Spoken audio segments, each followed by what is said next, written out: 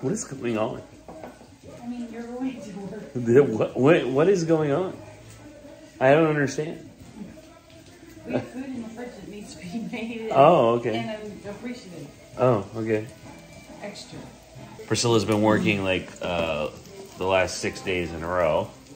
So I was like, hey, I'll go in for you today if you want. Well, I jumped on that. So she made me breakfast. She made me lunch. She got, the coffee is ready when I came downstairs. Wow. Just showing my appreciation. I guess. Doesn't that look good? Who is this lady? Right? You don't act like I don't cook. I mean, you do cook, but it's been a while because I've been I haven't seen you do like, okay, here's your breakfast and your coffee and your lunch for the day, sweetie. Yeah. You know? Isn't that exciting? She's smiling. She's smiling. She's like, yes, Mom. What? Did we come over there? Or are you saying bye to me? Either way. Do you want Dad to come with you? Oh, okay. I'll go hang out with you for a sec. Before I go. It's ready. She said it's ready. Come on. Come on. Can I get up? Why are you holding me? Can I get up? What do you mean? Come on. We gotta go eat our food. Bye, ladies. Love you. Love you. Bye. Don't fuss. You don't, I'm just going to work. You would only enjoy it for like an hour, then you'd be done. Okay? Let's clean your room, girlfriend. Can you pick your pillow up, put it on the bed? Oh my goodness, you're a whole mood. Come on, you want to go? You want to do something? You want to ride in the cart? Okay, well, let's pick your stuff up. Okay, pick your toys up. Oh my goodness. Oh my goodness. You're such a teenager. Like, you want to do something, but you don't want to, like, get up to doing it. Okay, pick these toys up, put them in the box. Pick those things up, put them in your box. And the yellow guy. Put them in the box, okay? Get your pillow. Here, help me fix the blanket. Okay, look, I'm gonna fix your couch for you. Okay? You love that sun coming through the blinds? It's fun, huh? You ripped your curtain rod. Come on, help me pick up your broom.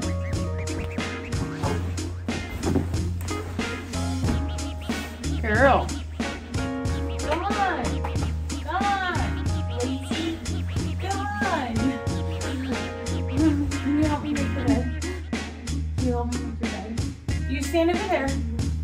And I'll stand over here. And we'll make it. Woo!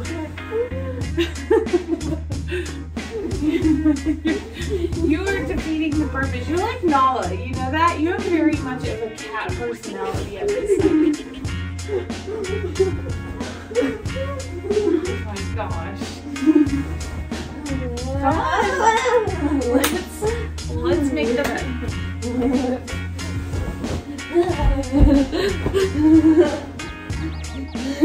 Come on, help me. Okay, look.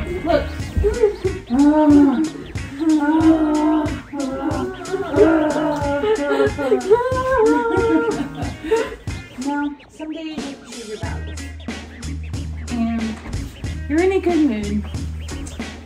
You're behaving. You're just like not in the mood to help, and that's okay. Yeah? Why do you have so many blankets? You're the blanket queen. Are you gonna get up? Or are we just gonna keep hanging out today? I bet Dad wouldn't mind that. He'll be home in a little bit. I bet he would like to just hang out. You don't care. Huh? You don't care, huh? No. What? You were saying you don't care. No? About her pajamas and stuff. Yeah. I mean, that's the way life is right now. Yeah.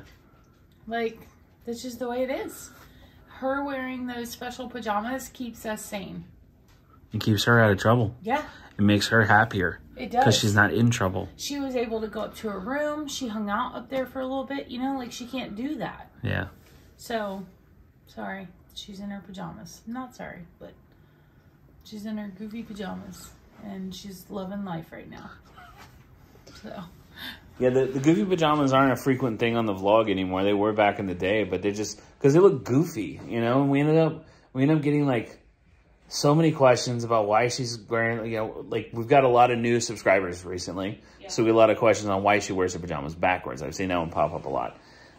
They want to know why you wear the goofy things you wear to bed. Well, clothes don't stay on sometimes. We go through that habitual behavior, you know, it just happens, and it's constant when it happens. And it's not a regression thing. And I want new autism parents to understand that your kids are gonna go and do things and stop things. Phases, and then, yeah. Yep. And I don't want you to think it's regression, because it's definitely not. It's just right now it's a sensory thing for her. That's something that we had to learn, because we even had like professionals calling things regression, and it's not really. Here's the reason why it's not regression. She can put her own clothes back on. Right. You know, she used to not be able to do that, you know, and you can do that now. You're so good at it, I know. But these sensory things, like clothes, for example, that's not regression. These things operate in cycles. Yeah. You know, we see all these old stems and behaviors come up because everything is in phases and cycles. Like right now we're shredding things and tearing things up and picking things apart, and it's all sensory based, and that goes along with taking clothes off. So yeah, and you're 16, so you can't be walking around without clothes on. It's just not allowed. I mean, some adults do it, right? I mean, we have all these windows always open. So that's why the backwards pajamas are, because they are harder to get off, but she can get them off. So this ensemble is something that's been working for us for years. We have tried all. That's another thing, is everybody's like, well, you need to, you know, take that stupid thing off of her and put on some Sleepy J's or some Little Keeper sleepers, or like we've tried all the specialty pajamas, and they work for a period of time, but then she just figures it out. So figures it out. Yeah, she's always gotten out of everything except for the goofy things that we create. And if you're not in the autism world, then you may not know, but disrobing is extremely common. We're very fortunate in that it doesn't happen publicly. It's only something that happens at home. So a lot of times it's okay, you know, up in a room, whatever. She can do her own thing, I don't care. But Priscilla was talking about how she doesn't care. I'm sorry to be scary. Sometimes, you know, like I said, we don't put stuff in the vlog all the time. I don't know. I think it's like an avoidance thing more than anything. It's hard to vlog when she's wearing this all the time, and it's just hard to live. And I want to be transparent, you know. Yeah. Like amazing. And it's been, when we say all the time, it's been all the time for the last 4 days, maybe 5 days, something like that. Yeah. But yeah, you're right. You know, this is life, and our job is to show life, like what life is like sometimes. And she's okay. Like she's not in any duress or anything like that. She's living life.